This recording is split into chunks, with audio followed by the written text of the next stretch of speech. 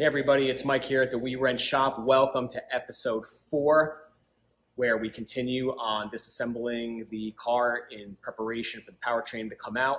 Here's where we are currently. We're at a really cool place. We've divided the powertrain in the rear end. Differential is out, subframe's down on the ground, and next is going to be the engine. The venerable S38 B36 power plant is about to be torn down, but not yet. We're going to get there, so stay tuned. So progressing to continuing to remove the front end of the vehicle. We're going to start attacking it from the engine side. What we have to do is we have to undo this radiator hose right here. We have to undo this overflow hose. We have these wonderful clips that I always seem to murder every time I have to touch them, but I think I figured out the trick to using some diplomacy to coerce those off cleanly. We have to get the viscous fan out of here. This is always fun. It's actually a reverse thread, and what you have to do is counter hold the pulley down in there and then smack it loose with a special slim wrench, which I have. I'll show you. We got to get the fan shroud out of the way. Let's see from this side what's going on. This, I believe, is the coolant temp sensor for the fan, the electric fan. So that we just have to unplug. And then once we get that stuff done, the radiator is held in by some rubber mounts on the bottom. I'm not sure if you can see that.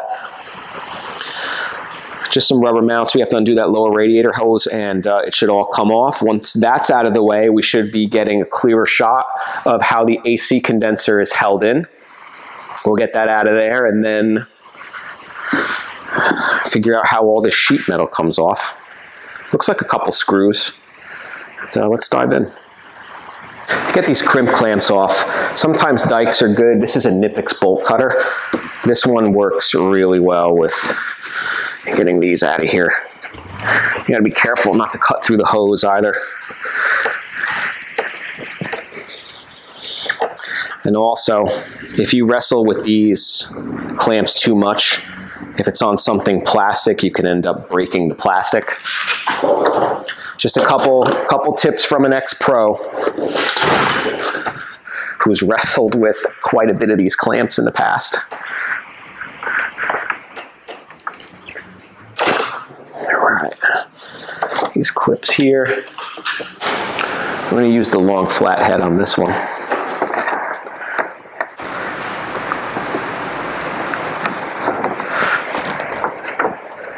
All right. Oh. So for viscous fans, here are the tools of the trade that a lot of pros use to get them off.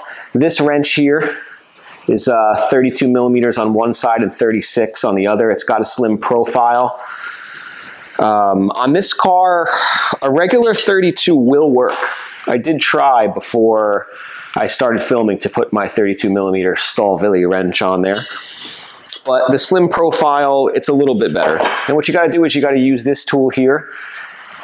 This tool attaches to the bolts on the pulley, and it provides a counter hold. So then what you do is you put this wrench in here and then kind of like just go in the opposite. And remember that these are reverse threads. So to get it off, you have to do what looks like tightening the fan to get it off. Sometimes you got to be a little abrupt.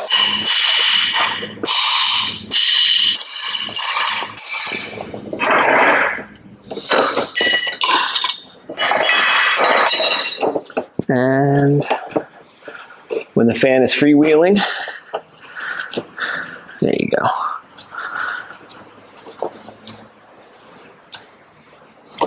I actually snapped a blade off this fan. I don't know how that happened. Maybe from when I was pulling the hood off. It was not like that before I pulled it in though. All right, fan is off. Getting the fan out of here without pulling the shroud, I think, is a little difficult. No, here we go. So that's what a viscous fan looks like. That's the thread. The way this works is that there's like a fluid clutch inside of here, and when the fan gets to a certain RPM, it heats it up with centrifugal force, and then it starts to freewheel. So at lower RPMs, when you need more airflow coming through the engine compartment and through the radiator, it runs at engine speed and then starts to freewheel when the RPMs increase. And then the road, the wind from the road is kind of what acts in lieu of the airflow that this provides. So the next thing is to get the fan shroud out of here. There are 2 push pins. And what you do is you use a small trim tool.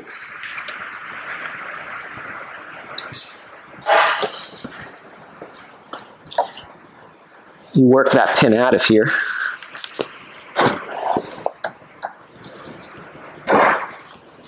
Just like that. Pop the pin out. And again, use finesse. Try not to pull this pin out all the way. If you keep it in there, it will release the pressure, and you could keep this together, because otherwise you will lose it. So we're going to go do that on the other side real quick.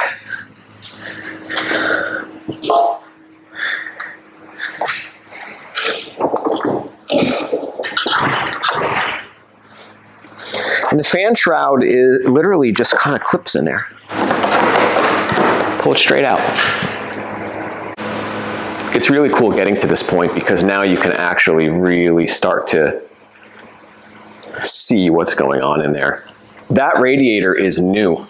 Well, not new. I actually replaced it in 2010, I think. Mileage-wise, though, it's new. Age-wise, it's not. But it's pretty cool to be able to see this, because now you can really see what's going on in there. So now let's get to these lovely clips. I've had this radiator out of this car probably 3 or 4 times since I've had it. And every time I murder these clips, sometimes you get impatient and you just start prying until you get it off, and you inevitably break it. But this time around, I actually spent a little time and looked at them. And here is the key to not murdering these clips. Take a flathead. That's the wrong one. Smaller flathead. The fasten points for these clips are here, top of the radiator, and there's also a lip that clamps underneath this metalwork. So what you have to do is take a flathead, push down, and then push the radiator back. And that is how you get these suckers off without murdering them. So we're going to do one side, and the other, down, and then back. Okay, no murder. And then we have this coolant temperature sensor plug on this side. Hope this doesn't fight me like the electric fan one did. Come on. Oh. All right, before I wrestle with this radiator, I just want to take another look and make sure that there's something I'm not missing. This lower hose probably should come off. Let me do that one real quick. Remember, that's the lower hose that we took off when we drained it initially. So what I'm doing is I'm undoing the other side. It's a 6 mil or a flathead. Either one will work.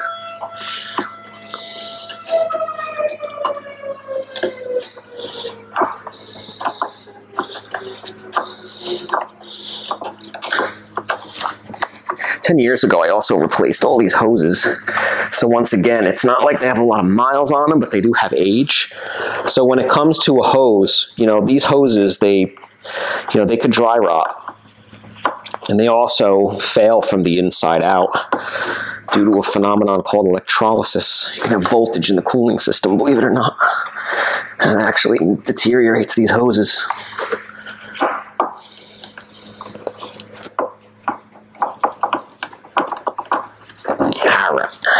Very good.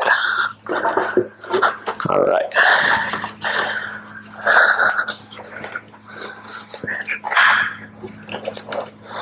I'm going to push it out the bottom. And That's the lower hose.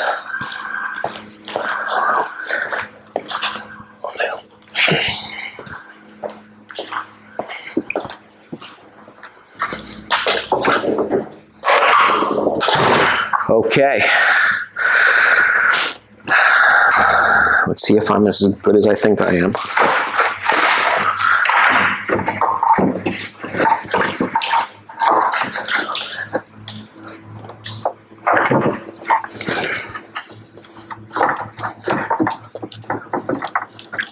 So on the left side, it's pulling the oil cooler up with it, because I believe that there's like a mount. So I want everybody to see this. When I was trying to get the radiator out, I'm wondering why it's separated. I don't know if you can see that. It doesn't look like it's in focus, but it's free from the oil cooler on the right side. But on the left side, I was pulling up and taking the cooler with me. You can see the lines are rocking. That's because there's a clip right here that holds the oil cooler to the radiator. So if you just undo that clip, you just gotta pop it off. There you go. The radiator is now free.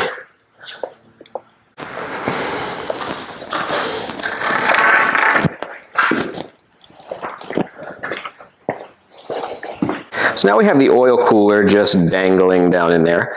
I'm pretty sure the oil cooler is unique to the M5. I don't think the other 5 Series have it. It just has these two lines that go to the oil filter housing. But you know what I'm going to do? I'm going to let this dangle because I know I'm going to struggle getting these apart. So I'm going to let it dangle for now. I'm going to get the AC condenser out of the way, which looks to me like these 2 bolts hold in the top, and then the bottom is these rubber mounts here. So when we undo the bolts, it should come right out.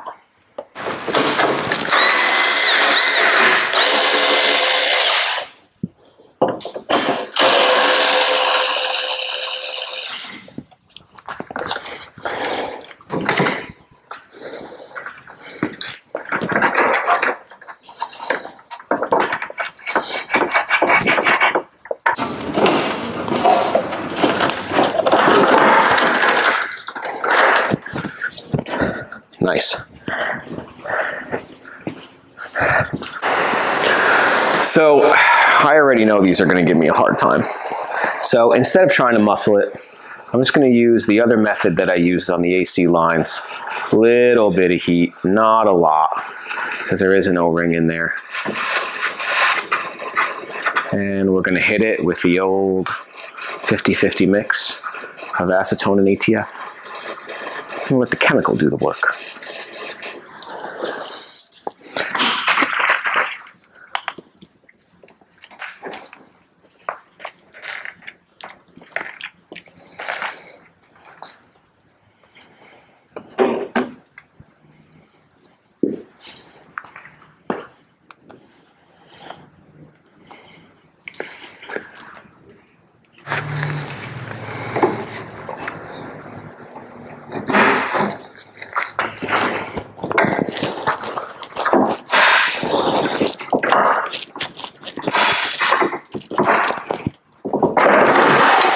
Nice.